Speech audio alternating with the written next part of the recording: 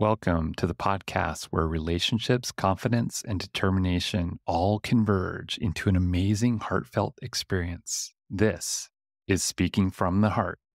Welcome back to episode number 149 of Speaking from the Heart. Now, before you tune out on this episode thinking that it's going to be about vision boards, and you're going to say to yourself, I already heard this conversation from many other coaches, many other podcasters, all kinds of other individuals. What do you have to contribute to this? Give me a chance, and I promise you, by the end of this episode, you'll be singing another tune. Or maybe you might be changing your perspective of what you're seeing and believing. Because today's episode isn't just about setting goals. It isn't just finding relationships, confidence, and determination. It isn't about all the mumbo-jumbo that I usually talk about on this podcast. No, it is about manifesting the belief that you can empower yourself to see an envisioned future that will allow you to see not only the things that you normally won't see, but how you can consistently keep on doing that for the rest of your life. And I know I have a tall order, and I better have something really good for you to be able to share so that we can manifest this into a reality. But we're going to talk about vision boards today. No, I'm just kidding. Don't tune out yet. Listen to me. I know that sometimes it's really hard for us to have those aspirations, those dreams that we have, those things that we normally think about as a kid growing up, coming up and allowing us to say that we are going to believe it once we see it happen in front of us. Sure, many of us might even think of those celebrity lifestyles that we want to have. You remember Pimp My Ride? Or even those celebrity house tours that were done on MTV back in the day? Man, would I love to have my car remade and live in $1 million, $5 million, even $10 million mansion of my dreams. Which nowadays, that's chump change. $50 million, $100 million, maybe even $500 million is more of the price tag that we might be looking at. But we can speak those things into existence. Maybe they might not come alive, but the opportunities in which we're manifesting, essentially in those TV shows, had come true for so many different people. Maybe even for the things that have happened in their lives, allowed them to manifest those existences. And maybe we were just skeptical and very naive in terms of our perceptions of what we could achieve. And maybe, just maybe, that's the reason why that those things didn't work out for us. We can be visionaries of our own dreams, our own aspirations, if we're willing to hold ourselves accountable. We've had plenty of guests, even on this show, talking about how accountability and even the persistence to know that when we're doing something right, we're able to allow them to see the best versions of themselves. We've even dived into episodes this year that go way beyond even the context of what I've ever imagined, even in manifesting some of the things that sometimes we keep on putting off. But the biggest thing that I often think we need to look at, whether it's from life, whether it's from our businesses, whether it's our own professional development, or even other areas of empowerment, is simply feeling what we're feeling. Now, before you think I'm going to get all mushy inside and talk about my emotions of whether I'm really sad or happy or manifesting something in between, hear me out with this, because I know I've been asking you to hold on, and I'm going to get to the point real fast. But the thing is that speaking these existences, these opportunities, means that we have to live with the emotions that we have deep inside of ourselves. It means that sometimes that disappointment, that regret, that inability to see the things that are out of our control, out of reach, even out of the realm of possibility, might mean that we have to come to the acceptance that sometimes those things are indeed out of reach, out of control, and out of the realm of possibility. At least for today, for that matter. I think that we often want to jump from 0 to 100 really fast, and that's usually the society that we live in today. Whether we want to get in a motorcycle and go that fast down the interstate, which I often see right near me, Interstate 81, running through Carlisle, Pennsylvania, or even all the other things that we often want to see happen instantaneously. That person being fired, that person getting their just desserts, Even the things that we expect immediately at fast food restaurants, service repair shops, and everything else that we engage with, we have to realize that good things come in due time. Time, sometimes, as we think about it, might not always be on our side. But that's a societal, cultural perspective that we have to start breaking. Millions of years ago, even with the formation of the earth, it did not happen overnight that we were able to breathe an atmosphere and have all kinds of creatures and oceans and landscapes surrounding us like we do today. Even if you want to say that it was something that happened through God or some other scientific explanation, it still took time to happen. Even in the Bible, it said that God took 6 days to create the earth and he took the seventh day to rest. Before I go into my more biblical chants, usually sometimes that happen on these shows, let me just say, for those that are atheists and scientific or agnostic for that matter, that it's okay. I know that for us, it means that we have to have more concrete proof. We have to learn for ourselves what it means to get outside this box that we live in and be able to push ourselves and strive to develop ourselves in ways in which we never thought possible. In other words, the timing aspect is truly the key to unlocking all those riches, all those opportunities that we often don't see. And I get it. It's soon approaching the end of 2024. I can't believe it. How are we ever going to get this time that we lost already these last 9 months and put them back into a bottle? Even be able to work on ourselves. We have so many things that are still left on the list from earlier this year. How am I ever going to accomplish those things? Let's face it. Did you really think that you were going to be able to do all those things and accomplish them, especially if they were very hard to do in the first place? I've had many clients for that matter, which I've had to talk about the experiences of being able to understand the importance and differences between balancing what you can do in the short term and what you need to do in the long term. Part of this whole experience means that we have to gauge what we're able to do and what we're not able to do. And I've talked about on previous episodes the Pomodoro technique, even using the Kanban as being ways in which we can progress ourselves into that realm of possibility. Sometimes we're visual learners. We want to be able to see what we're actually doing and being able to check it off our list. That's just the kind of people that we are. And the kind of clients that I have sometimes do need that reinforcement. While other people, where they don't like that structure, might want to have that flexibility. Even at the time of this recording, I have a potential client that is even saying to me, Josh, I can't live the structure. Structure for me can be too limiting. I want to be able to have the spontaneity and the creativity to work on the things that I want to work on with you. And that's okay too. We can adapt to those frameworks as well. You have to understand that good things come in time.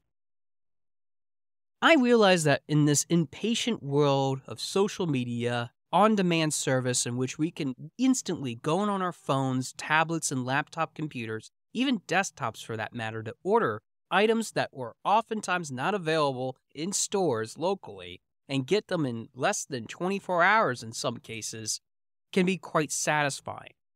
It means that we don't necessarily have to put in that work. It means that we don't have to always spend constant amounts of time trying to figure out some other gimmick, some other way in which we can cheat the system to be able to reclaim that time that we quote-unquote lost through this process.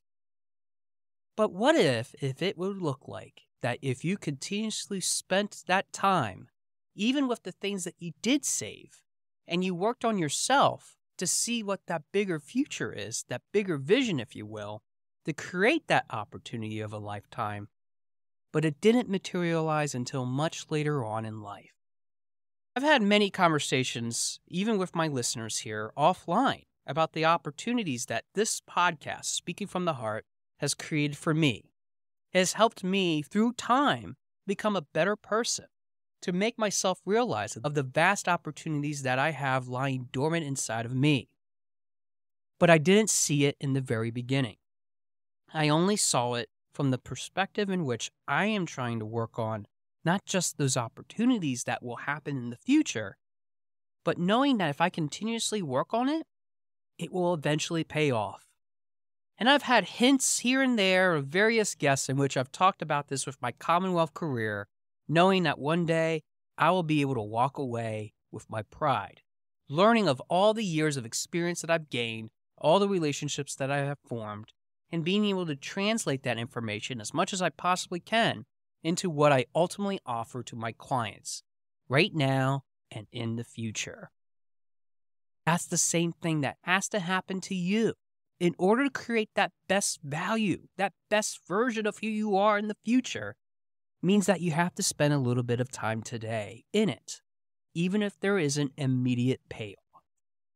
And that can be one of the most scariest, most fearful things that you do, because sometimes, and I hate to admit it, it might not actually pay off the way that you're thinking. Man, what a bummer. You've been waiting 11 minutes and you finally heard me say it. This is what you have to wait for? To have this ability to see and believe in yourself means that you have to put the time in and you might not get what you actually want? What hogwash, Josh. You're not an inspirational coach whatsoever. You're a fraud. You're a cheapskate. You're somebody that I would never, ever work with. What horrible advice. Well, let's be real. If I wasn't laying it on you today, do you think that you'll be able to get it laid on from somebody else in the future and be able to tolerate what they have to say? It's better that you learn it now in September 2024 than learn it later on. September 2025, September 2030, hell, even September 2050. Is that how long it will actually take you, your kids, and maybe even your grandkids to learn that the value of hard work will actually pay off, but you have to put the time in, the contribution, if you will, to make it happen? Yes. And trust me on this, it will certainly yield rewards that you never thought possible. The ability for me to be able to do this and even do the things that I'm doing in my own world have been propelled by just constantly working on myself. And I've had to make sacrifices, and I know that some of those sacrifices have meant relationships that haven't been as good as they once were, but also confidence and determination, even when it wanes, means that I'm able to work on myself and to build that structure, that stability, to put structure around it, but to help me create that realm of possibility. Those relationships are not strained. It's because I made the choice in which I can now go back and see what time has done, and now I can have the opportunity to fix it. Sometimes it might be too late. I'm not advocating either that you need to pour immense amounts of time like I am right now into what you're doing, because if you keep doing that for a very long time, you will burn out. And I've seen that time and time again with not only the people that have walked through my door here in my office in Carlisle, Pennsylvania, right off of Interstate 81, but also in my own life, before there was ever a Carlisle, Pennsylvania, or Interstate 81 for that matter. And that is really the truth that I want to share with you all today. Not only is it about realizing what you can give today, but what you'll be able to see in dividends tomorrow. Sometimes time itself is not a great healer, especially if you do absolutely nothing about it. Even if you try to think that you're able to accomplish so many different things, so many different tasks, so many different opportunities that exist in front of you, can mean that you can work on things that you never thought imaginable. But the truth is, putting into practice what you want to achieve in all parts of your life not only means that you have to give it in moderation, you have to give it time. For many of us, time might not be on our side. Maybe there has been a diagnosis in your family in which there's some chronic illness happening to somebody that you truly care about. Maybe there's somebody that is on a clock, getting that job promotion that will take them across the country, maybe even across the world for that matter, and you might never see them again. Maybe for a while. But being able to speak into existence opportunities sometimes means that before those situations occur, or even when those situations do occur, that we recognize the concept and value of time. The old adage, seeing is believing, is for fools that think that maybe those things come to life magically. But in real life, there is no way that that magic can be replicated into the things that you can do today if you're willing to put in some hard work and use time to your advantage. Regardless of what it is, whether it's opening a business, being able to work on that relationship that is in tatters, whether it's with a boyfriend or girlfriend, husband or wife, or maybe it's that adventure getaway that you've been putting off on a cruise to that destination that you always wanted to go to in the Caribbean, or maybe it's something completely different. Nothing is out of the realm of possibility if you're willing to speak into existence and manifest that seeing is believing attitude by simply giving yourself the grace of time and the hard work that goes along with it. Because even if things are never handed to you, I want you to know that people will see you for the hard work that you put in if you're willing to put it in the first place. So yes, maybe I should end with talking about vision boards. Maybe I should talk about manifesting ideas into reality. Maybe I should talk about how you can hit rock bottom, but get yourself back all the way to the top, having that pimped out ride, or even that $500 million mansion for that matter. But I think you know all that already. What I think you have to wake up to, though, is that in order for us to believe what we see, not only does hard work pay off, but time itself can start today to work in your favor instead of against you. And I think that that would be a wise investment to be able to see what I believe in you. An awesome, amazing individual capable of accomplishing so much, not only through relationships, not only through confidence and determination, but because you have a voice, and that voice needs to be heard, not only in the things that you've been putting off, but in the time that you're going to invest starting today.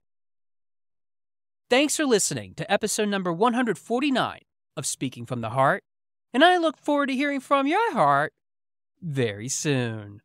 Thanks for listening. For more information about our podcast and future shows, search for Speaking from the Heart to subscribe and be notified wherever you listen to your podcasts. Visit us at www.yourspeakingvoice.biz for more information about potential services that can help you create the best version of yourself. See you next time.